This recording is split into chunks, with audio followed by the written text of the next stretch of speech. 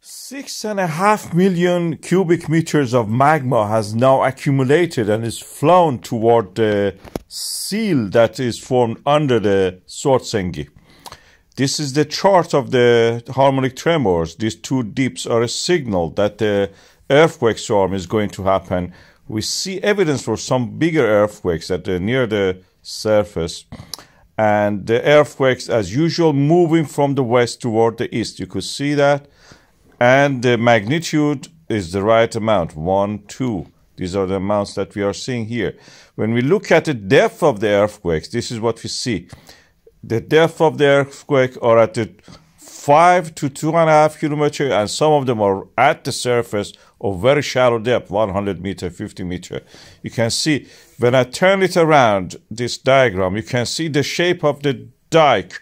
Dike is a wall, a crack in the ground, we call it fault line, where the magma is filled up between the cracks, between the pulverized and crushed rocks, and forming this. These are the earthquakes showing the movement of the fault line where the magma can rise there. Magma is present, as I told, 6.5 million cubic meter is flowing into this area under the Svartsengi and those areas around it. We can illustrate that by this source of the magma to the left, the red part, forming a seal rising at the Svartsengi, and through the seal feeding the dike, which is coming at the near the surface in the graben. We had in the Sundunka, Hagafell. Now we will have it in a Hagafell again, north part of the Hagafell, reaching the ground at that level. Between the earthquake storms and this reaching of the ground and eruption is only last time in January was 5 hours, and before that it was 1.5 hours in December. As you can see, here is a close-up of the dike, very similar to what I showed at the depth of the earthquakes. This is the area I believe the eruption happens this time, something between Sundunka and Hagafell, north of the Hagafell. Mostly flows toward the south, a little bit toward the north-east, and some of it is slightly toward the north, toward the Svartsengi. Not much of it. The eruption is imminent. We can see it practically. Last time we were in such a situation, just within 2 hours, we had the eruption. I have that video that I made just in that time, and you can watch it after this video. You can compare the chart, tremors charts and everything with the current situation for the eruption in that Hagafell area.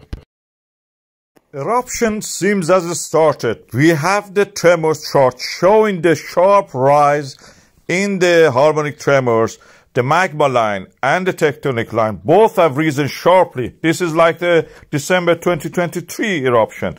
As you can see, we have a huge number of the earthquakes in the Reykjanes area to the north of the Grindavik to Sundunka crater area.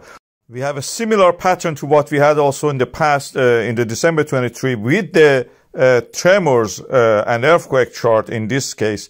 The land is yet continuing to rise. But what is interesting is the fat, big earthquakes at the depth shown in this 3D chart. Compared with a few hours ago, there was almost nothing as if. And that shows eruption is near the surface, earthquake, magma, everything is near the surface. At the surface, we see these lights. The weather is not good. We have no good visibility. But any moment we may see something like this, what we are seeing, what we have seen in the Sundunka eruption in 2023. This image is from that time. So we are waiting. I'm monitoring the situation. I will report it immediately to you when I see the first light.